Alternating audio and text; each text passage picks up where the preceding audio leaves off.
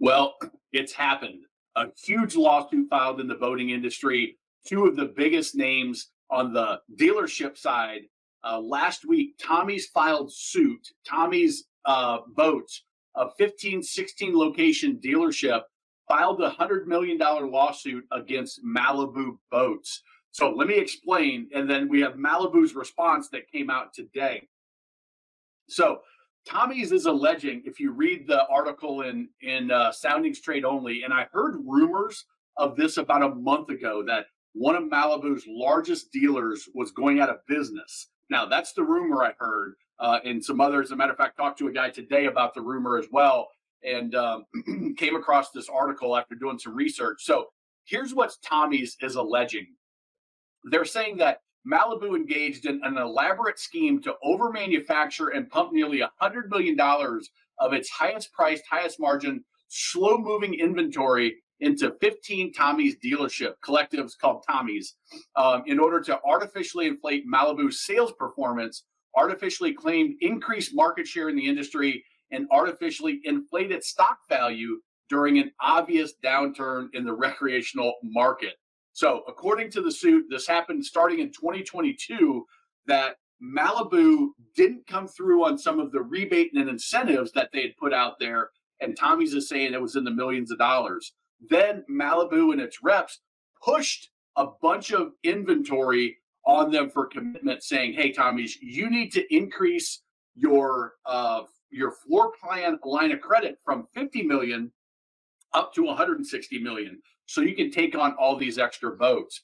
Now, Tommy's saying that they dangled incentives for 2023 and 2024 and stood firm in its own alleged Marcus analysis, causing Tommy's to increase their floor plan. So Tommy's took their advice saying, hey, maybe they know something we don't know. And they raised their floor plan and they said, okay, we'll take the boats. It's something I talked about back 3 years ago in one of my first market updates, is that things are going to go good, but as long as the manufacturers don't over push inventory on the dealers, which, by the way, happens every up and down cycle, they always do it.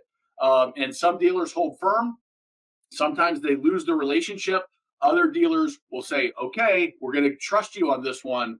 And in this case, it seems like maybe they were given some poor guidance. Whether it was anything illegal, I don't know. But Tommy's saying it relied on Malibu's representations and promises, initially increased its floor plan from 50 million to 85, then up to 110 within a 20 million over limit to satisfy what it alleges was Malibu and Springer's goal to artificially inflate the manufacturer's number. So they're also saying in the suit, not only was it Malibu, but it was the now ex-CEO, Jack Springer, that was involved in pushing this to inflate everything up. Now, I don't know whether it was to save the job, whether there was an exit bonus at play that motivated this action, but that's what Tommy's is alleging, and they filed suit quietly. They just did it through the court system, and then Malibu said, we're going to respond publicly. So this came out on the 11th. So this came out on Thursday, 2 or 3 days after the suit went in. So if you look, their very first, and this is on Malibu's boatinc.com website, any and all boats that Malibu sold to Tommy's Boats was ordered by Tommy. So they're saying, hey, say what you want, but you ordered that inventory, even though they're saying that they flooded them with the inventory too quickly, I guess, to get it in the first quarter, maybe. I don't know. Malibu intends to vigorously defend itself while minimizing any short-term impact on existing dealer partners and customers. So that's what they're leading off with their subheads. Now, if you go through, Malibu is saying, whoa, hold on a second, is we only delivered boats that they actually ordered. So we didn't send boats that weren't ordered. They ordered it, and they're the ones that raised their credit line. They did that by themselves, and we delivered on that. Any boats were sold to them, and we fulfilled our obligation under the agreement. That's what we do. They took action in light of Tommy's selling boats out of trust. So Malibu is saying that Tommy's did a big, big no-no in the marine industry, and that's called selling boats out of trust. Essentially, you've got the manufacturer, you've got the dealer, and then you've got the floor plan company. So Tommy says, hey, we're going to order $100 million in boats. That's about 500 boats or so, give or take. We're going to order them. Malibu delivers them. Upon delivery, Malibu doesn't pay cash for them. Some dealers do, but most don't. They tap into their line of credit. The line of credit funds to the manufacturer, so they're whole.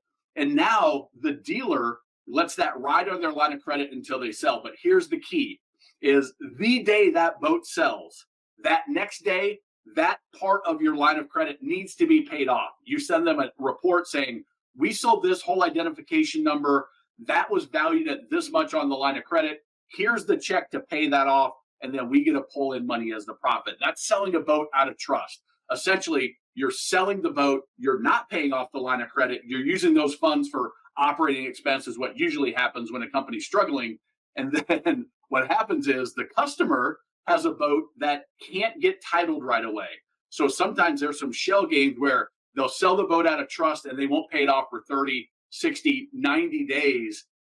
And meanwhile, they're telling the customer, your boat will get titled, your boat will get titled. Malibu is saying, we found out about this, and so we severed our dealer relationship with Tommy's. Now, what's interesting is Tommy makes up about 33% of Malibu, the brand, not Malibu Boats, but Malibu, the brand, the surf boat. 33% of the market share goes to Tommy's. So I find it really interesting that Malibu would just cut those ties and give up a third of their revenue. Now, being out of trust is a huge no-no, but I found that very interesting that they still delivered all these boats in that quarter, but now they're saying, but we didn't have a dealer agreement because they were out of trust.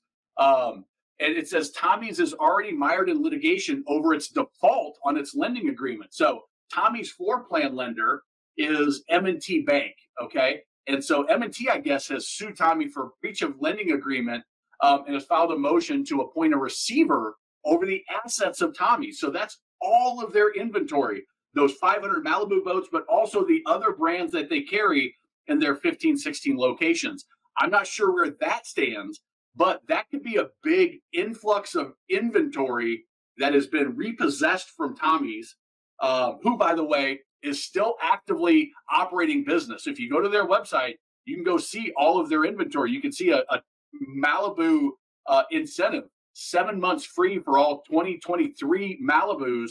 Learn more at all of their locations. What is that? All of their 15 locations.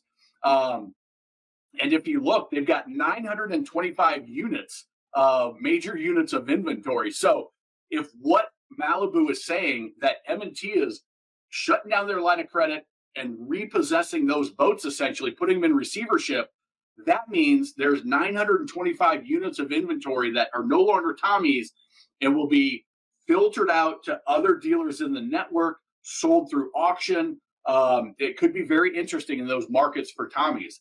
Malibu is working to mitigate any disruption to our partners and customers, as well as our business. We've been working with our dealership network and are in discussions with strong dealer partners to limit any service gaps in markets previously served by Tommy's. We remain committed to the markets, okay? So that what they're saying is, hey, we're trying to find other Malibu dealers that can take on the warranty work, and we're also trying to backfill those 15 markets with good dealers that can start carrying those Malibus, maybe buy some of those 500 plus boats that probably were delivered that are the underlying cause of Malibu or Tommy's initial suit.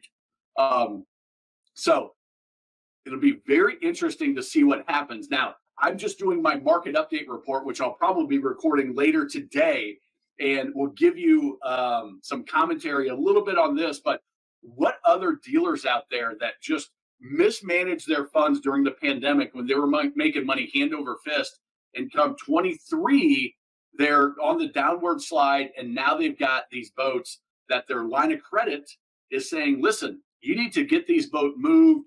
We're not allowing you to add additional boats to your inventory, so you can't order 24s, you can't order 25s in just a handful of months here, 5 months. The 25s will start to come out.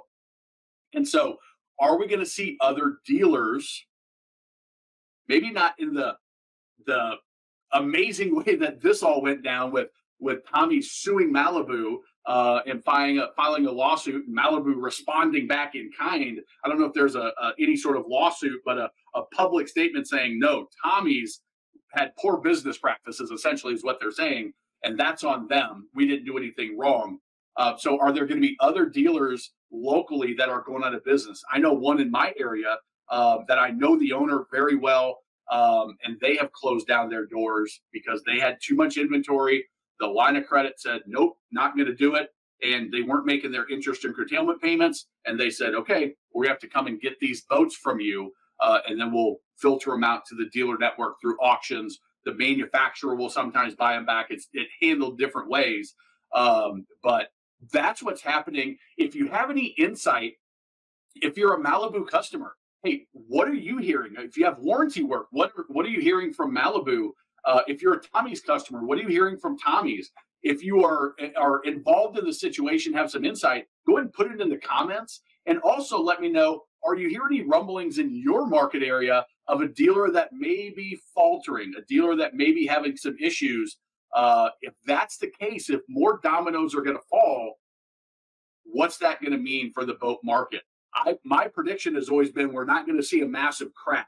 We are going to see prices come down slightly, but we're not going to see a crash. Let me know, because maybe I'm off base here. Maybe I'm reading the tea leaves all wrong, and this is just the first domino to fall. It's a pretty big one, though. Tommy's is a huge player, and they've been on a serious growth trajectory over the last 5 years or so.